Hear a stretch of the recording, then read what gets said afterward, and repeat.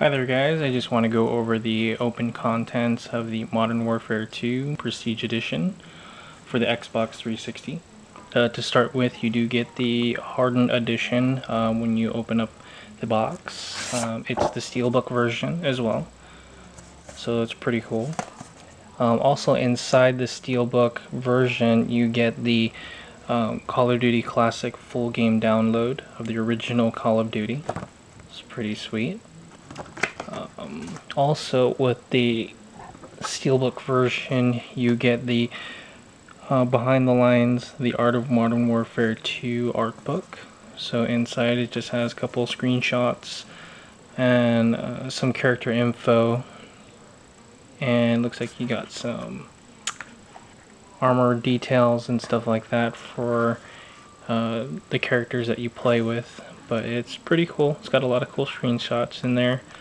And of course, you've got the stand for the night vision goggles. You want to take these off. Inside in the box, these come into 4 different pieces that you have to put together, and of course, and it's a pretty cool stand for the night vision goggles. So it just kind of fits in like that. If you have a display case, you can definitely do that for that. Now for the features on the night vision goggles, these actually do work. It's not one of those like cheap type goggles, so that's pretty cool for $150. However, this switch is the on-off switch. I just turned it on. This switch over here that you can see with the green square, that just means that you see everything in green. And if you flip it down, everything's black and white, and you do have some hint of color in them when it picks up a heat signature.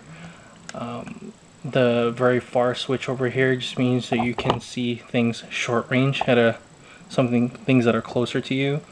For far range, you just flip the switch up and you can see at least 5 more feet in front of you when the lights are out, and this middle dial here just kind of adjusts for your eyesight.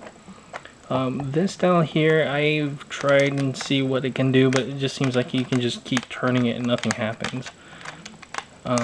When these are fully off, when the lights are off and you have the short range turned on, in the camera I can't see it when I'm looking at it, but through the camera you can see that these LEDs are lit up. It doesn't change when you hit the black and white switch or the green switch, but however when you do the far range, these LEDs start to light up. I know when you're looking at it directly, all you see is just very faint red LEDs that come up, but of course looking at the video you can see that these are brightly turned on, but it's still pretty cool.